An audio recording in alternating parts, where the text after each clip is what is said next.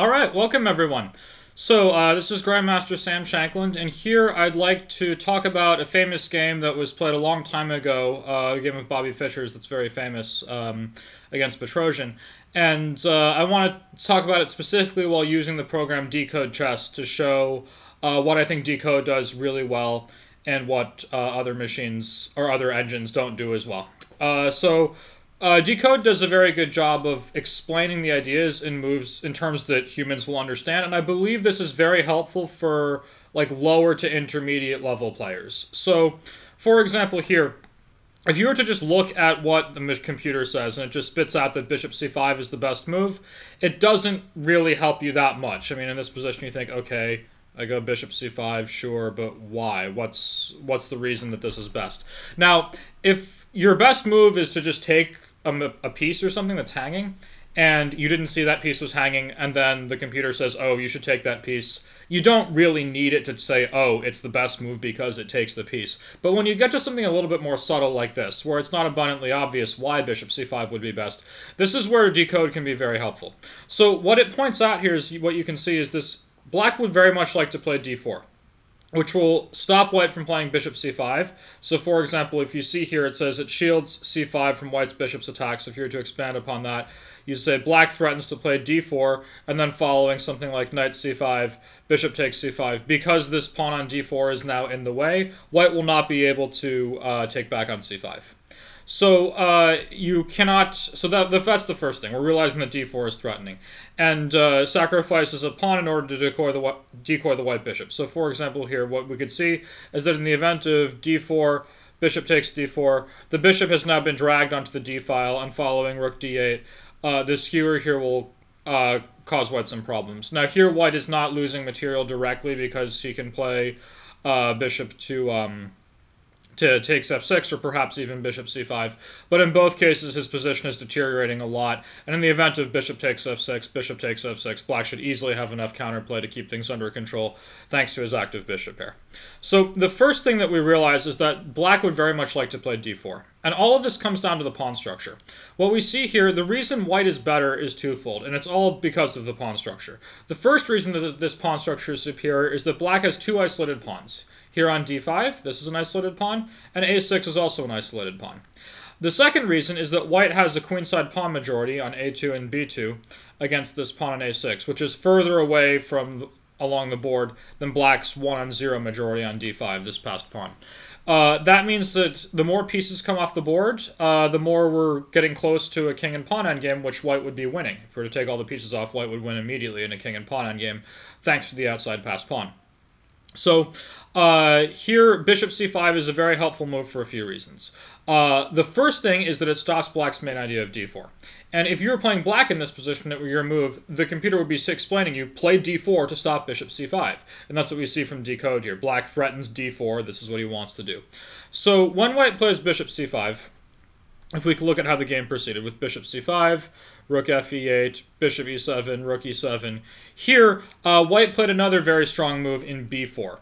Now, if you were looking at this game for the first time, you might think, wait, this move b4, why is this so helpful? Like, you know, the engine tells you to play b4, okay, great, but why? How, I mean, I guess now I know in this specific position b4 is the best move, but how can I learn something from that so that in a position that I will get later on, because I'm not going to get this exact position, that I will get something out of it?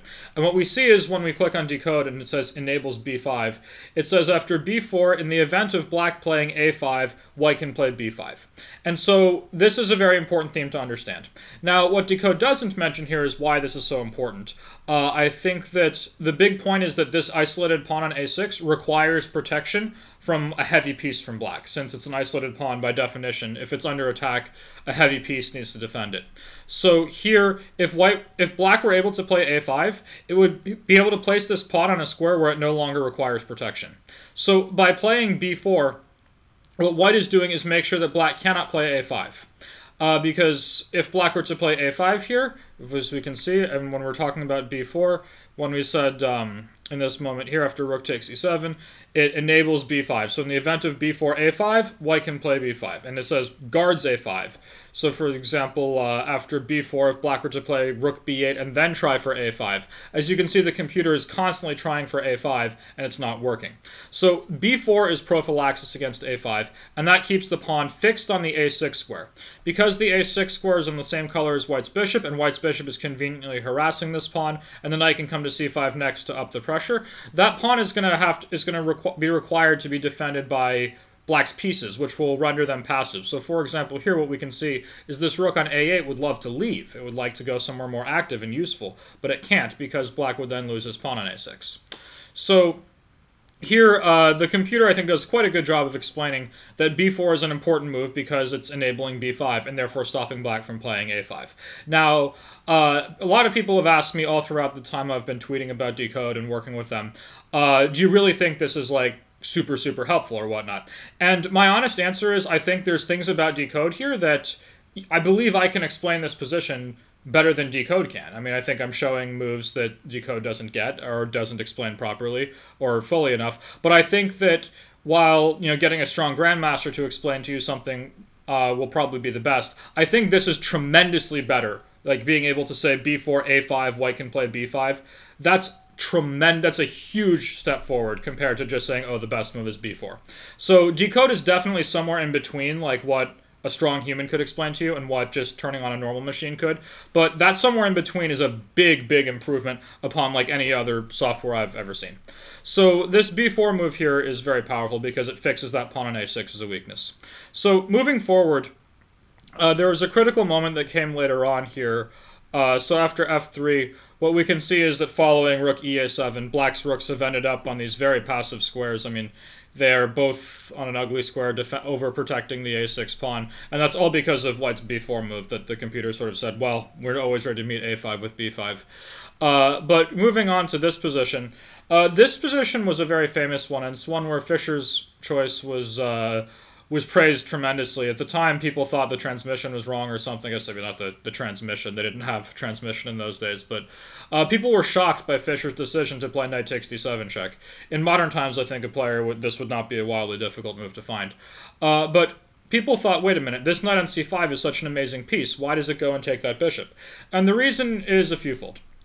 But the biggest one all comes down to this same thing. This pawn on a6 requires protection. What black really wants to do is make sure to get his bishop to b5 and then is able to then kick the bishop on d3 out of the way. So for example, if white were to just proceed along with some move like rook c1 and black were to play bishop b5 here, all of a sudden all bets are off because now if these bishops were to trade, then now these rooks are on a nice open file, lasering down on the a-pawn. They were passive a second ago, and now they're not. But if white moves the bishop away, then black will be able to play a5 without b5 coming. So returning to this moment where knight takes d7 was played, when we look at what Decode is saying, there's a few very valuable things. So, for example, it says allows playing rook takes c7 and then allows playing rook takes c8. So if we look at what these are saying is in the event of knight takes d7, rook d7, rook c1, which is how the game proceeded, that here black is unable to play rook c8 and fight for the open c file, and here white has full control over the open files, and that's what makes perfect sense.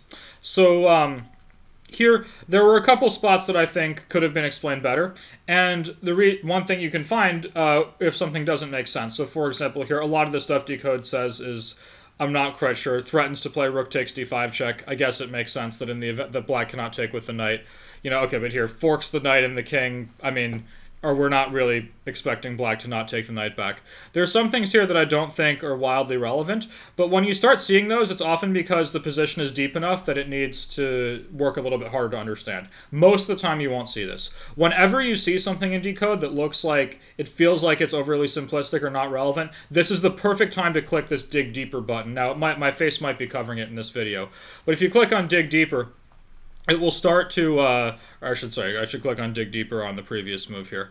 If I click Dig Deeper here, it says, then it starts to come up with things that make more sense. So what we see is white has a decisive advantage, 2.37, but should be aware of black playing bishop b5. This is explaining exactly what I just talked about. And so basically whenever you see things where it doesn't make sense to you, just click dig deeper. And it takes a little time for it to do that. I mean, I had preloaded the dig deeper for this video, but then it starts to make perfect sense. Additionally, it explains the best line of Stockfish, which is a4. So funnily enough, knight takes d7 wasn't even the best move. I mean, Fischer still won the game without much trouble.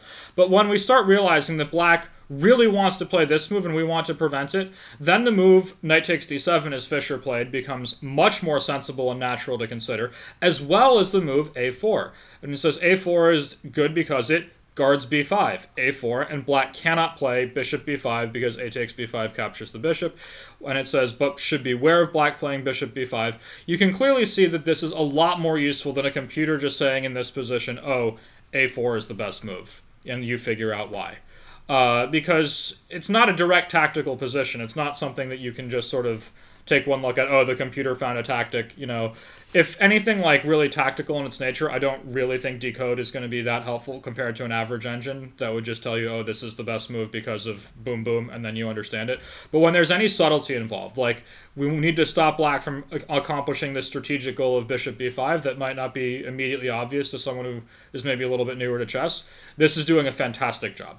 So, and that sort of explains how Fischer came to the decision to take on d7. In fact, it wasn't even the best move, but it certainly was good enough to win the game, and it really has been given a lot of double exclamation marks over the course of history, and it really demonstrated a fine understanding of Fischer, and I think Decode does a good job of explaining why it happens. And after rook c1, we can see that, you know, for example, it gets, when you get to a simpler position here where it's not as dynamic from what's going on, it says rook d6, it's the best move because it guards c6. Fair enough. Like, we can see that if white would like to play rook c6 to go harass the a-pawn and force it to choose between getting captured or moving forward and allowing b5, again, thanks to that b4 move. So, yeah, that'll do it for this video. I mean, Fischer went on to win pretty routinely from here, and there wasn't that much else of interest in the game, I thought. But I really found it fascinating to go through this with Decode and realize that this machine really understood most of, and was able to explain most of what I understood about this game from the time I'd studied it, you know, many years back, as it's one of the classics of chess history. In any case, thanks very much for watching. I'll probably do some more Decode chess videos sometime, and I will see you then.